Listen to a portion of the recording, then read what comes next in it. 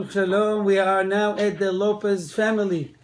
אנחנו starting בעזרת השם, Parashat Bo, Parashat Bo, a very interesting thing, a lot of questions today. And I would like to share with you a lot of juice today. I will start with the question. First of all, Parashat Bo, it's a parasha that we have the last three plagues. And in this parasha, we're going to have the locust, the darkness, and the plagues of the firstborn. And it's also the gematria of Bo. It's hinted in the name of the parasha. How much is Bo in gematria? The numerical value of Bo. Bet, it's 2. Aleph is 6. 2 plus 1. Oh, only 1. 3. 3. Very good.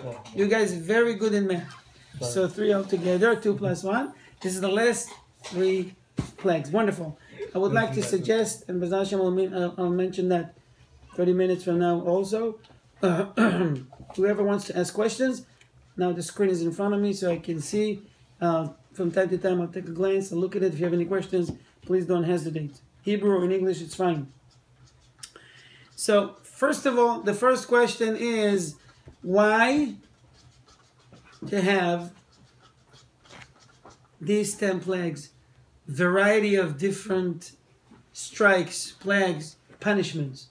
What do Hashem is trying to show here?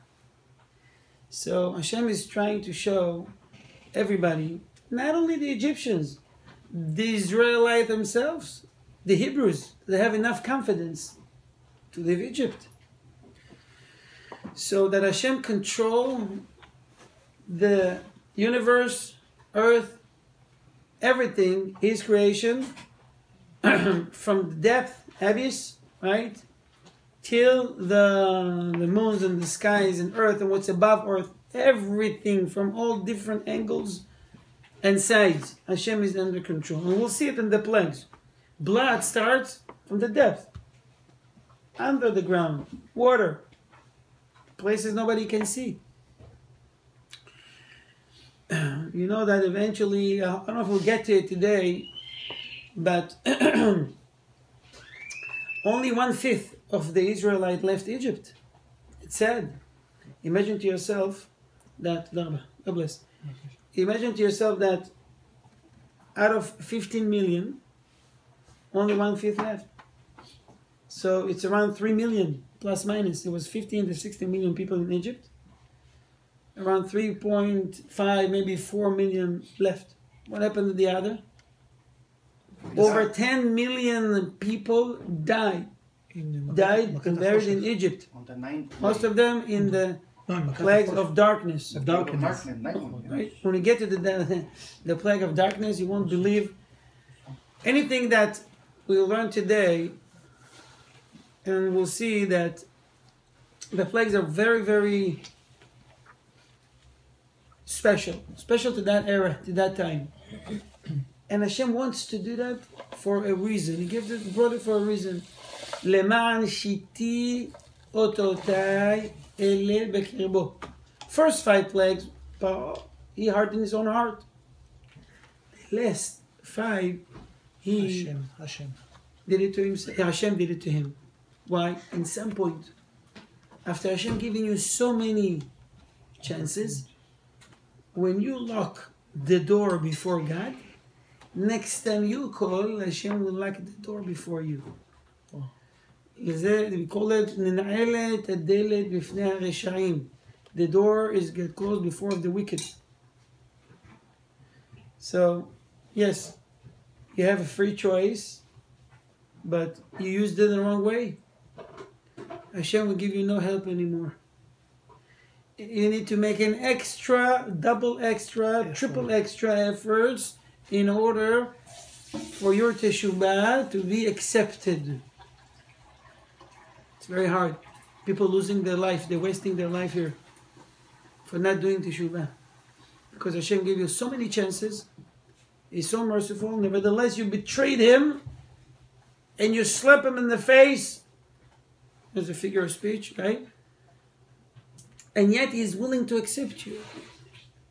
Hashem, with the tools that He gave you, the hands, the eyes, the mouth, the legs, You sin against him. He give it to you. You say, I want to give someone an ice cream, and he take the ice cream and then shove it to my face. The next day I'm doing the same thing and shove it to my eye. Every day I'm doing it, he just take the ice cream or any other food I'm giving him and throwing it to my face. Nobody will do it. After the first time, you won't give this guy food anymore. This is what we do to Hashem every day. We're doing so much sins with our own body, and it's ridiculous how much Hashem is merciful and is willing yet to accept us. Baruch ato Adonai Eloheinu melech haolam she'akol nihyo bidvaro. Amen. Thank you. So, what was so special about, if you want to go over the 10 plagues, we've learned that last week, 7 plagues, we just mentioned them, and we said what was the reason, measure for measure. Now we want to go a little bit deeper to the plague itself. What really happened in the plague of blood? So, we know that in the plague of blood, it was all over Egypt. In the seas, in the Nile, in the rivers. Even people that have a cup of water, as soon as it turns in the Nile to the blood, boom, in every cup, it says, Kol Yamim, everywhere, Kol Mayim, all water turns to blood. Who can control that? It's not a magic trick. Pharaoh's magicians were able, if you look at the Pesukim and the verses in the Torah, they were able to do something similar to, they had the power, they had black magic power, that they can control your eyesight. They show you a bucket of water, they can really change it to blood, but you see water, red water. So you believe it's blood. It's not. The Ohev HaKadosh points out, how do we know that Moshe really turned the rivers, the Nile, to a blood? Anybody have an idea? Because the fish? Because of the fish. Shaul Gobea said, because of the fish. What happened with the fish? Died. The fish died. They won't die if it's just food coloring or just camouflage, it's just a trick. And it stunk.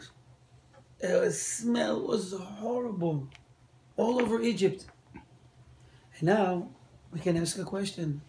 What was the fish fault? Why they have to be punished? Millions of them died. In the plague of flood, animal sins, people sins. Okay, so they both got punished.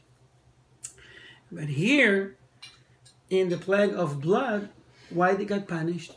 Because they eat the kids, the babies. Ma? They eat the babies. Very good. So the Me'am Lois book says, when the Egyptians was throwing the babies to the Nile, the fish ate them. So it's a fish. A fish can think, doesn't think. You know that God teaches us, by the way, all the creation, all the animals were created to serve us. Anything that happens, or this is by the way, why we're permitted to eat animals. Otherwise, why we have the permission to kill another animal? So they come here to serve us. Of course, you have to be careful not to make them suffer, not to suffer, and so forth.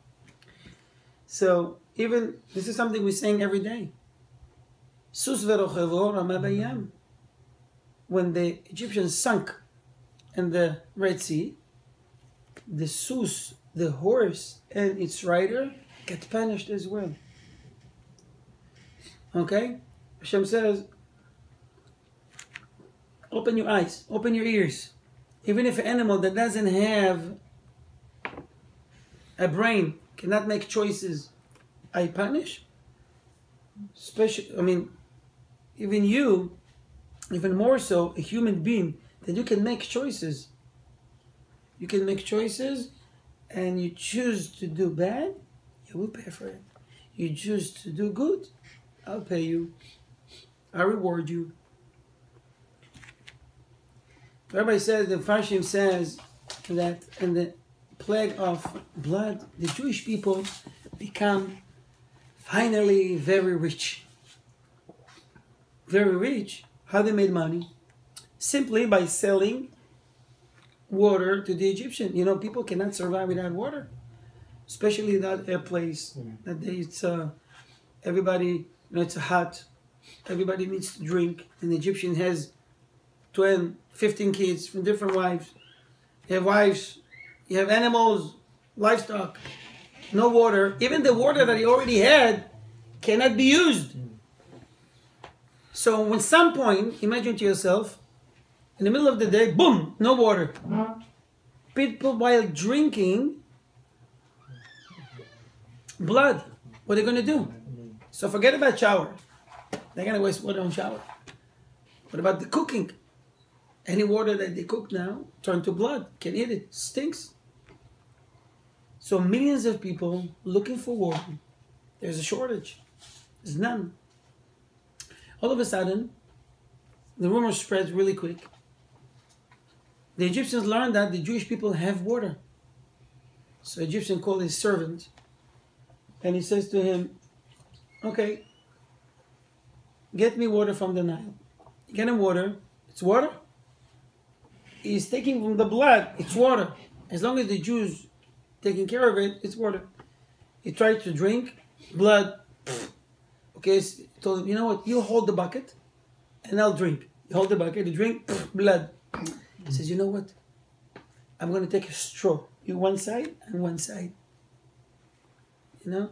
It's like two people before they get married. Everything is, you know, flowers. And see if you do that after you get married. Right? So they take one straw to them. The Egyptian, one straw to the Jew. The Jew drink blood, drink water. The Egyptian drinks blood. What can I do? So the Jew told them, you know what? I didn't want to tell you. Actually, the Jew had a lot of fun back then, right? He says, but I'm selling water. Okay, how much is it? He says, okay, we are selling 1.5 liter. It's only $150. What? No, but today we have a discount. It's only if you buy them at 6, it packs. This is crazy. You don't want? Okay, I'm leaving. No, come back. People start to buy from the Jews, you know, $600, $900 for water that they get for free. Unlimited source of water. A bucket, he takes the bucket. $200, please. Thank you. Take it. What business? Many Jews gather around the Nile and Wales and rivers, wherever they could find water, and the Egyptians were around in long lines. The Egyptians need a lot of water for themselves, for the livestock.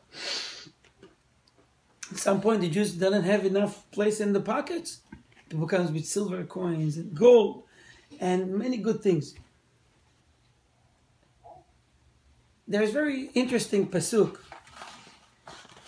in chapter 7, pasuk Yudchet, verse 18, 7:18, and it says the following. That, let me just, in order to save time, I'm just going to translate it. So it says that the fish, the Nile will turn to blood and the fish will die and it's stunned. And then it says in the verse 18, okay, chapter 7, verse 18, Venileu Mitzrayim, and the Egyptians got tired to drink from that water. So they got tired from drinking, from not drinking. It's blurry, it's not clear. If you go a few verses after 24, it already says that the Egyptians were digging around Egypt, all over. ויחפרו כל מצרים סביבות היאור לשתות מים לשתות כי לא יכלו לשתות ממנו. They could not drink from the Nile. So they're digging. What's the problem is, they're digging and they see blood. So this Egyptian goes to the Jew and says, you know what? Some Egyptians pay, some says, I can't pay you that much. It's very expensive. So you know what? Get a barrel, go to the Nile, bring me water, I'll touch it. You pay me, give me just $250, and it turns to water. Fine. So they go, they take a lot of water. He runs to the Jew, and the Jew says, my $250, please. Take the money. He blesses the water. He touches the water, and then it turns to water. The Egyptians so happy now. What is he doing? He takes